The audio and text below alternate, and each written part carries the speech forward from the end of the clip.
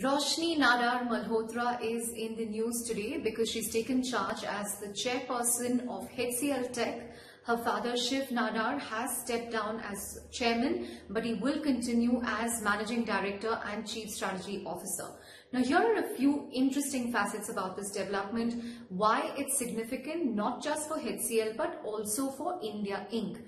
If you look at the list of Nifty 50 companies in India, some of the most valuable companies in India, Roshni Nadar is only the second woman chairperson of a large company. The only other woman chairperson is Shamla Gopinath, who's the chairperson of HDFC Bank. So from that perspective, this is important. It's also interesting that yet another Nifty 50 company has a woman chairperson now in Roshni Nadar.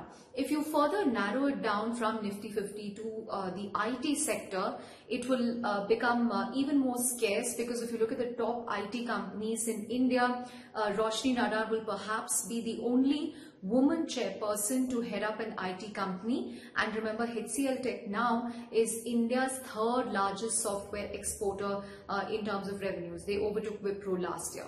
Now, the other interesting fact about Roshni Nadar Malhotra, she is the wealthiest woman in India according to the IIFL Wealth Huron Rich List rankings, which was released in 2019. Of course, that rich list estimated that she is worth somewhere around 35,000 crore rupees, which makes her the richest woman in India. We do not have the updated rankings for 2020. We'll have to see how that pans out. But clearly, she's one of the wealthiest women in the country.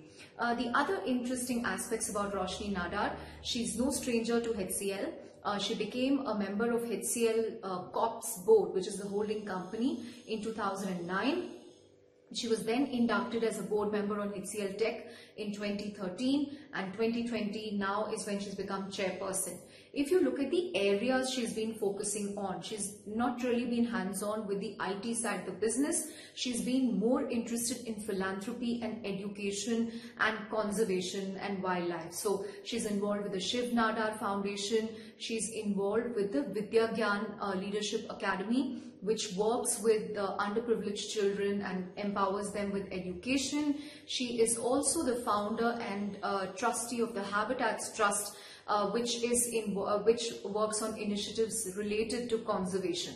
So these are some of her other interests. So I think despite being appointed chairperson, these are some of the areas that she will continue to focus on, leaving the day-to-day running of the operations side perhaps to the professionals who are now in charge of HCL Tech. But those are some of the interesting facets about HCL Tech's new chairperson.